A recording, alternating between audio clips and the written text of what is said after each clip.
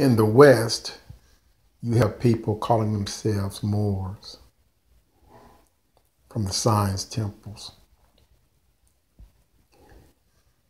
My only point I'm making to you is I like how white supremacy divide and conquer black Hebrews. They walk around the Moors here in North America wearing kufis. They feel like they don't have to pay the tax.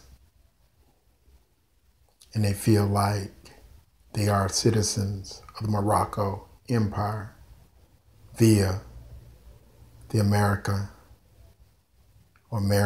Revolutionary War, 1800s. So my only point is, see how all this stuff is, like I said, circular. How Doeg is grounded in some form of reality, race war, whatever you want to call it. But my only point here is, if the Moors in North America feel that they have no, I guess I'm saying it's an empire within an empire, a country within a country, that they feel like they're citizens of the Morocco Empire, take your ass back to Morocco.